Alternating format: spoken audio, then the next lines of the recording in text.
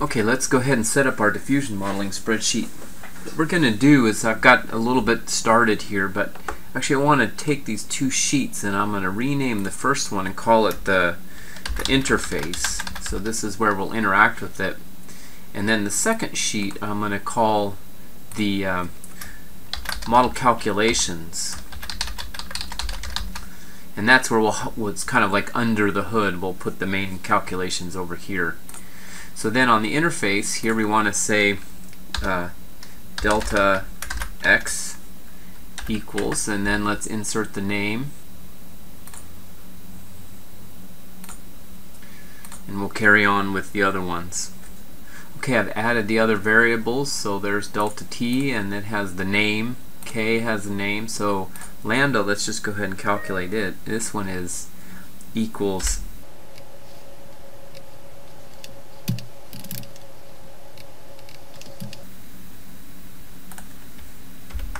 okay, so notice here that delta x is squared here in the definition of lambda, and it's 0 divided by 0 because the delta x is nothing in there right now. One thing we want to remember is lambda has to stay below 0.5 or our estimations will be unstable. And then you see the other units, so delta x is going to be in meters, the time is in kiloyears, and then k ends up having meters squared per 1,000 years. Let's carry on. So let's set up our x position. So these are just the cumulative delta x, so we can even put our I nodes here. So 1, 2, and we'll go down maybe about 30 nodes, let's say. So then x position is going to be the delta x times the node position, but we want it to start at 0, so it's going to be minus the first node position. So this is basically equals delta x times I minus delta x. That'll just make sure that the first one is 0. So let's say this is 2 meters. So if I fill this down now, I'm at 0.2. So that way it has a meaningful beginning. And then let's make the h. So these are the elevations. These are the ones we'll change. So we've been using a kind of arbitrary 8 meter high initial scarp. Go down to about 15 or so, and then let's do 1. Now remember, these are completely arbitrary, and these are the ones that you can change. And so let's make them bold because we want to remind ourselves that they can be changed. Whereas the x and the i's we don't change, we just would change this delta x. Okay, so there we've got the initial shape ready to go. Okay, we've got our initial shape ready to go. So let's go over to the model calculation space, and so here we're going to repeat the i's and just say these are what are on the other interface. So let's just kind of equals these guys, and see how it says interface.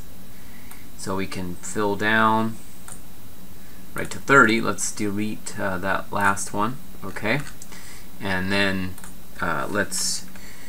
we don't really need the x because it's already included, it's calculated and not actually part of the difference calculations. So let's do L going this direction, and so the first L time is 1, 2, and so then what we thought was to go to about 200. Okay, actually let's do 201. Okay, so we've got 201 time steps and we've got 30 space steps. So we'll take the very first elevations. These are the h's. These will be the initial conditions. So that equals what's on the interface right here. And then we can just fill down. Okay, so there they are, and they are just equal exactly to what's on the prior one. Now remember, these edge nodes are boundary conditions, so they're just always going to be what they were before. Okay, and same with this one, just equals to the left, enter. So now this is the kind of big step in a sense. This is where we put in the difference equation. Okay, so let's just review our equation. It's number 7 from the prior lecture.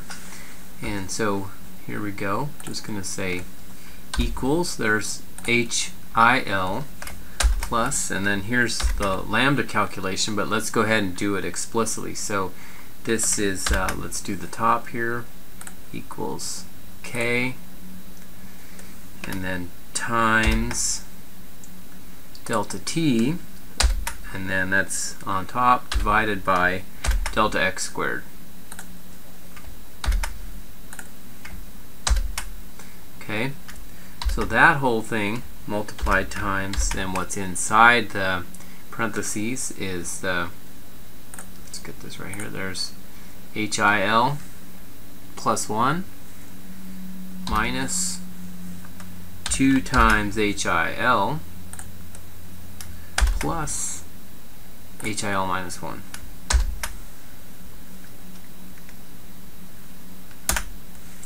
Okay, so let's fill down,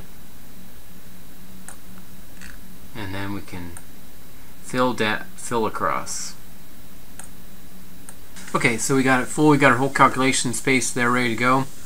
Let's go to the interface and just put in a few things here. 0.1 and 1 meter squared per 1,000 years. Lambda's there. Got a good looking calculation grid here. So now we just need to kind of bring information back over to our interface page that we can look at. So here's the final elevations, and these are just equal to the elevations at the end of our column here. Just fill down here. So there they are. Let's be sure to make the initial elevation column bold if you don't have it already bold. And these constants can be bold to remind you that those are ones you can change. Now, we want to highlight these 3 columns and select them so that we can make our plot. So you use a scatter with straight lines and markers. So there they are. And the nice thing about doing this way, if you select X and then the initial and the final, Excel is smart enough to put them in with as using X as the same values for both of the y-axis variables. So now let's change some things. Let's do one last thing. Let's do age equals, and this is equal to delta T times the number of time steps, which is here 201, minus another delta T. So that way it is the very first one, when L is 1, this will make the time 0. Okay, so this is 20,000 years old. How about 0.2? 40,000 years old. 0.5? 100,000 years old. So slowly see the form change.